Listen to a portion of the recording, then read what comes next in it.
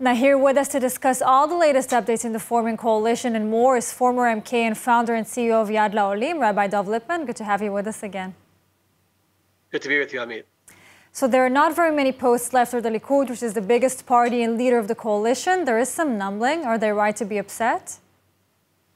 There's no doubt that as you walk around the Knesset, here I am right now, there are sour faces on many of the Likud MKs who expected to have more prominent positions that are left for them. Netanyahu's challenge right now, and the dance that he's going to have to do, is to try to find enough positions for these prominent senior MKs to make sure that they're satisfied and won't cause him problems throughout the term of this government and Knesset. It's not going to be a simple challenge and issue for him to solve, but if there's anyone who can do it, it's certainly Netanyahu. And let's also remember, these are members who are up for primaries in the future. They don't want to be seen as in any way hurting the Likud. So somehow or another, things tend to work out. We have Miri Regev being the top woman in the Likud. Nir Barkat is considered to be the future of the party. And Yoav Gallant is certainly a man of security. What ministries are they likely to get? With it being almost certain Gallant becoming the new defense minister? Yeah, it does seem very sure that Yoav Gallant will be defense minister, but remember, even that position is being stripped of some of the powers that it has for other coalition partners. He's the only one that seems to be sure in that place. You mentioned Miri Regev.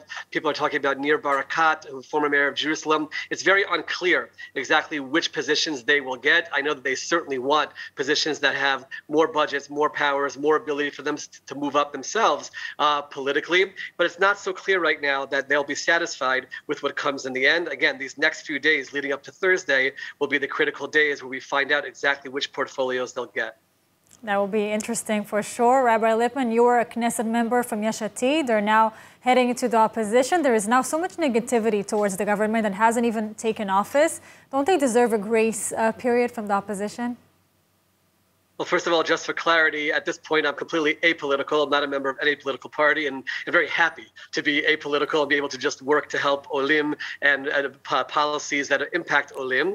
It's typical in this building for the opposition to come out firing. That's the way it always is, and you always wish that it wouldn't be that way. One of the reasons why I enjoy not being in politics is I don't have to be part of all of the mudslinging back and forth. But that is the role of the opposition in a system like we have, the parliamentary system. It is to attack the government, to find some kind of fissures if they can in the government, to try to find some way to break the government. That is their official role. What I'd like to see the opposition generally being supportive of the government when there are issues that are clearly for the benefit of all of Israel. I certainly would want to see it that way.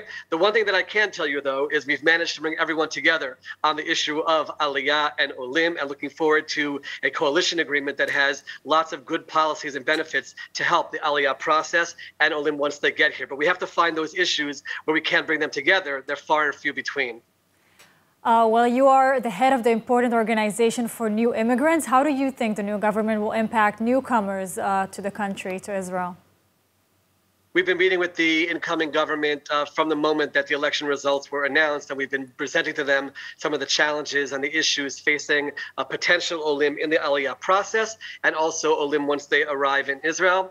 For the most part, we have found members of Knesset who are very willing and interested to get involved. The incoming minister, Ophir Sofir, definitely willing to try to make policy changes that will help. And most importantly, there will finally be an Aliyah committee in the Knesset, where all the wonderful organizations that are working to try to help Olim will be able to come and present the issues and will be able to work together to make changes. I know that you're going to have the next item is about all of the Olim that have come over the past year. It's a remarkable time, and hopefully the government together with the organizations, and certainly we at Yad La'olim are up for the challenge, will work together to really make the Aliyah experience getting to Israel as smooth as possible, and certainly to help the Olim once they get here. And we do have a listening ear within the government. Rabbi Dov Lipman, thank you so much for joining us. Thank you for having me.